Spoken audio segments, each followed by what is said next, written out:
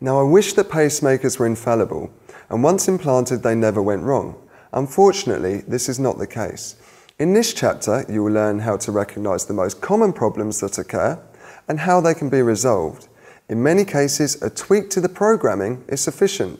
Why is this so important? Well, I've known unnecessary surgeries to resolve problems that actually could have been solved with a small programming change. This chapter will ensure that you do not fall into the same trap. Failure to capture is when the output pulse from the pacemaker fails to make the target chamber depolarize. Let's have a look at this on an ECG. Here we can clearly see that the output pulse, which is represented by this pacing spike, has triggered a ventricular depolarization, and that is what we would usually expect to see. However, if we look at a few heartbeats along the ECG, we can see that this output pulse has failed to trigger a ventricular depolarization. When some of the output pulses are successful, but some aren't successful, this is intermittent. You can also have permanent or absolute or chronic failure to capture.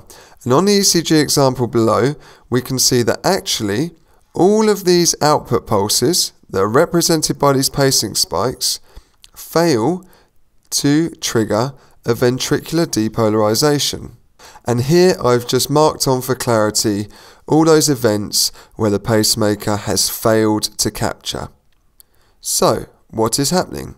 Well, the pacemaker is delivering an output pulse, but it is failing to have an effect. This is usually a very bad sign, and I'd like to explain why.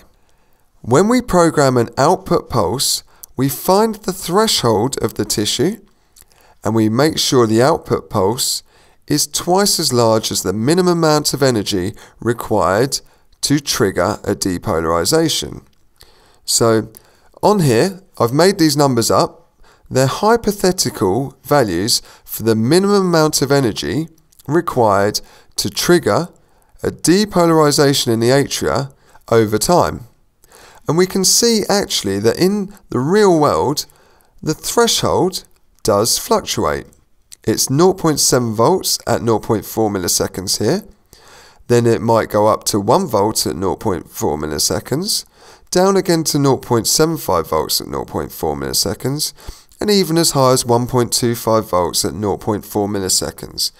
These slight fluctuations in the tissue's threshold is a very natural occurrence. The output pulse is always large enough to trigger the depolarization. Pacemakers are also cleverer than this. Although you may have set the output pulse to 2 volts at 0.4 milliseconds, the pacemaker has a safety mechanism to deal with the occurrence of a suddenly large threshold. So here we have some made up figures again, and all of a sudden the atrial tissue, for whatever reason, requires an output pulse of 6 volts at 0.4 milliseconds to capture the tissue.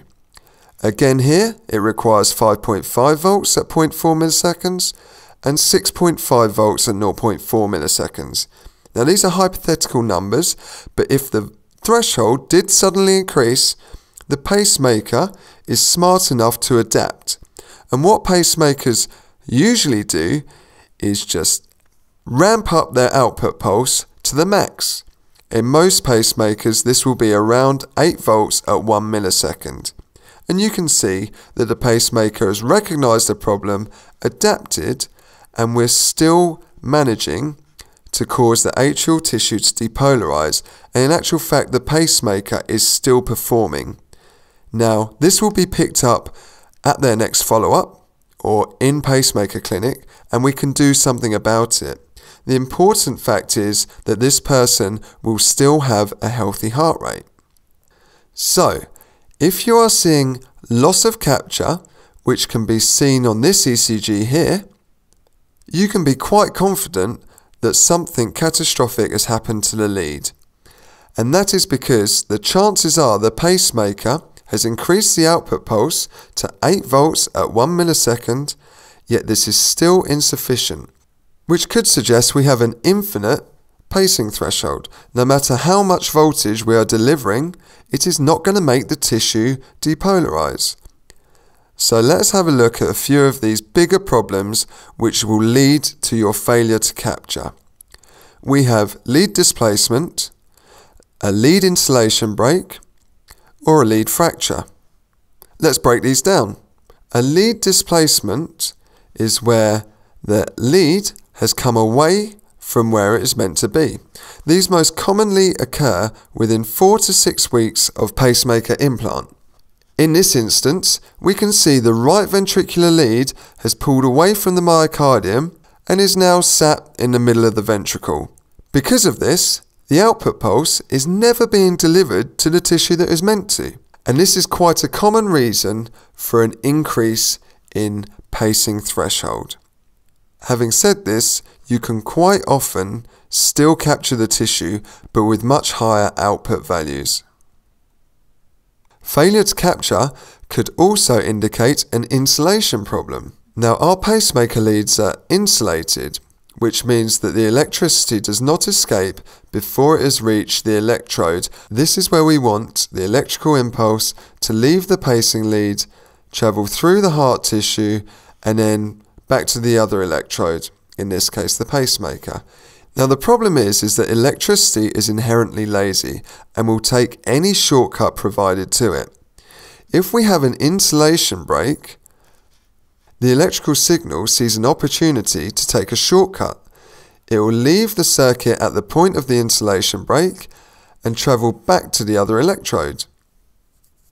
Again, when this occurs, the pulse output never arrives at the correct tissue, and so in this instance we would probably get failure to capture. The third lead catastrophe that can happen is a lead fracture. Now, in a lead fracture, the wire that runs down the lead has broken, and now there is a break in the electrical circuit. Now, remember, at this point it isn't possible for the electrical current to leave the lead because here is still insulated. So actually, the electrical current is just met by a dead end. Again, the pulse output never arrives at the correct tissue. So, your takeaway message? If you are seeing failure to capture, then it suggests a serious problem that may require the lead to be replaced or repositioned.